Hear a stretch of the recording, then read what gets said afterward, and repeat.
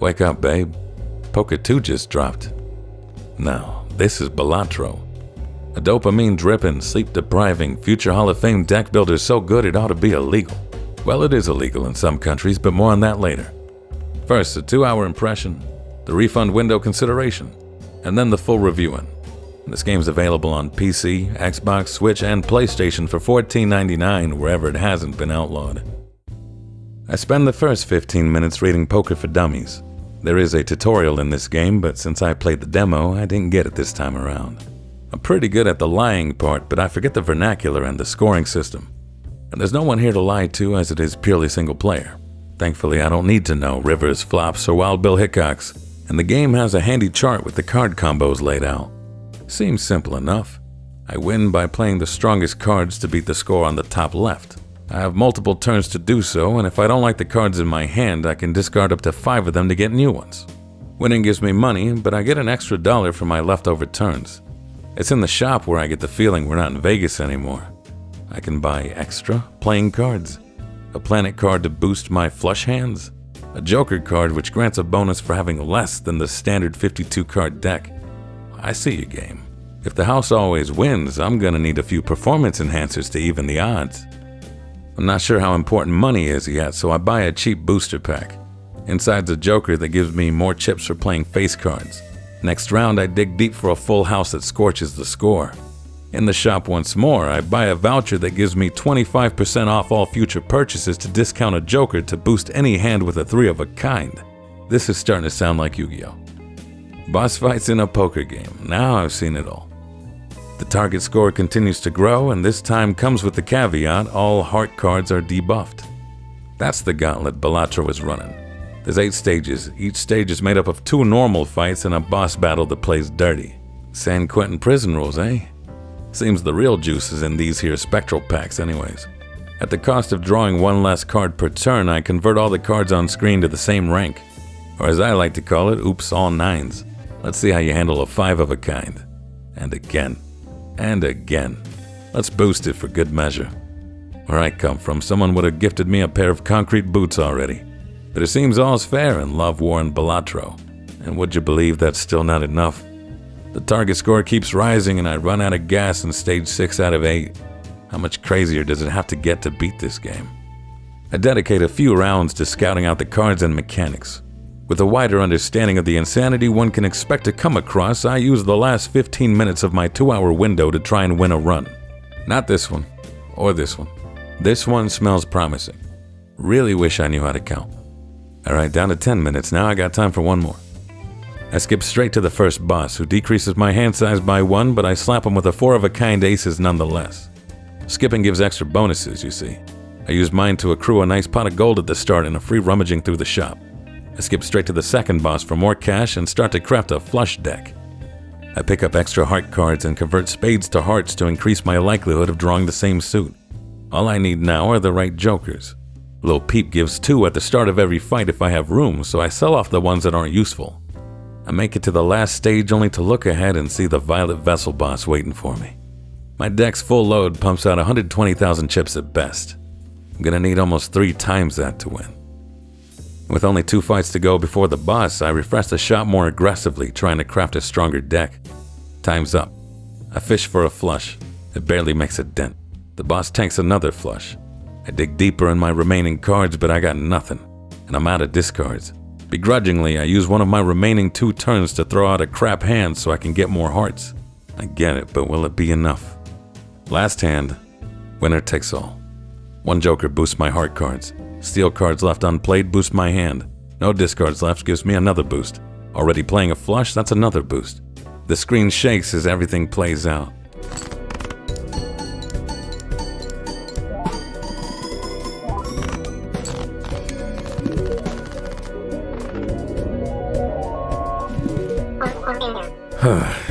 I need a drink. Balatro runs is short and sweet. You'll have played enough in 2 hours to see the core concept, but if you don't go out of your way to unlock the cards, you might not wade far enough into the deep end for the game to pull you under. Even then, I didn't commit to this video until I realized I logged 12 hours and 2 sleepless nights on our shared copy during my free time, and bought my own copy because I wanted to keep my progress and achievements. It's a slow burning obsession that lit itself inside me. I have over 100 hours of playtime now. At this point, Balatro deserves a mural on the side of my house. But I rent, so a review will have to do. And truth be told, I rolled my eyes at first when people put this game alongside Slay the Spire, because I feel fans are too quick to announce the second coming of the Messiah in everything. The next Hollow Knight, the next Kobe, the next Choco Taco. It's a coping mechanism to deal with the daunting gap left by the thing you once loved that others cannot come close to filling. But something must fill it during the interim, lest we cave under the reality that happiness is fleeting and we should have enjoyed it while it was here instead of trying to pawn it off on the next poor game that dares exist in the same genre. Good news, Balatro earns its spot and its name. In fact, it's my favorite roguelike deck builder because it is rooted in familiarity. If you've ever seen a pack of playing cards, then you already know every card that's in the starting deck. If you can lay down a poker hand, you're ahead of the learning curve, might even get your grand back from the casino. The rest of your neural processes can focus on taking in all the shiny cards that push the mundane into outrageous. There's a half-ripped card that boosts your hand if you don't play more than 3 cards, a loyalty card that gives a 4x multiplier every 6 turns, a credit card that lets you buy items even after you have no money. There's tarot cards, planet cards, spectral cards, card enhancers, hundreds of ways to concoct illegal decks that wouldn't fly in any casino or prison. I'm not making excuses for my low amount of wins or anything, but there's so much variety to this game that most of my time has been spent trying out the different decks, difficulties, and I haven't even started on the challenges yet. And this has always been my favorite kind of unlock system, this sort of side objective system. Earn 100 million chips in a single turn. Have at least 30 diamond cards in your hand. Discard 5 jacks at the same time. Ayo, burgers and fries. In my head, this better incentivizes a player to try out new things and achieve a secondary victory while they're still learning the game. I prefer it to the more common system nowadays where you play the game, earn a currency, and use that currency to unlock more of the game. Ah, a second job. Just what I needed to take my mind off my first job. And if unlocking in-game content is against your religion or you want all your game content available at time of purchase, there's a button in the profile menu that unlocks everything for you. Voiding achievements on just that one profile, of course. Ironic that Balatro has the aesthetic of playing a virtual casino machine on LSD, and yet this is as clean-cut as I'd like games to be.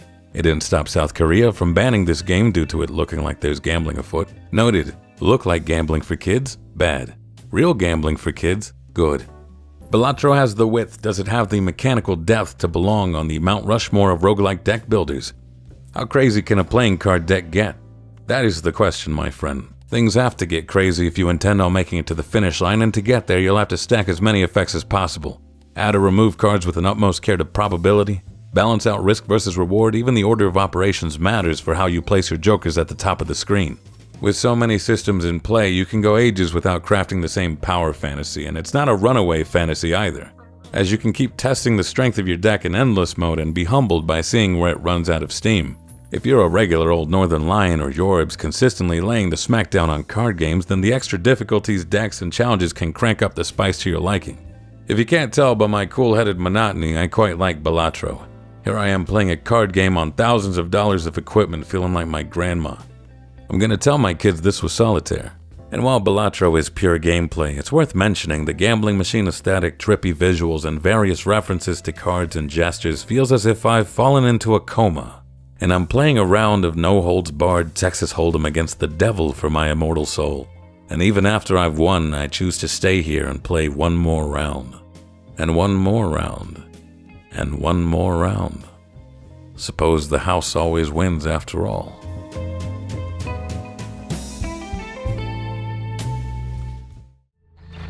This video is sponsored by Winter Survival, available now on Steam via Early Access. What starts as a nice little hike with friends quickly turns into a fight for your life. If you want to live, you'll have to be mindful of the freezing temps, thirst, and hunger, as well as the surrounding wildlife, but try to keep a clear head, as the game's unique sanity system takes survival to the next level. Travel through snow-covered forests, dangerous mountains, and frozen lakes as you grapple with treacherous terrain, deadly animals, and harsh winter conditions. Find shelter, cook meals, and rest up, ready for the next day, which hopefully won't be your last. Survival is dependent on the choices you make in the game. Uncover the mysteries of the land in story mode, risk your life in the ultimate survival experience of Cold Wave, or conquer the world around you in endless mode. Winter Survival is out now in early access, so head on over to the game's Steam page to start your survival story today.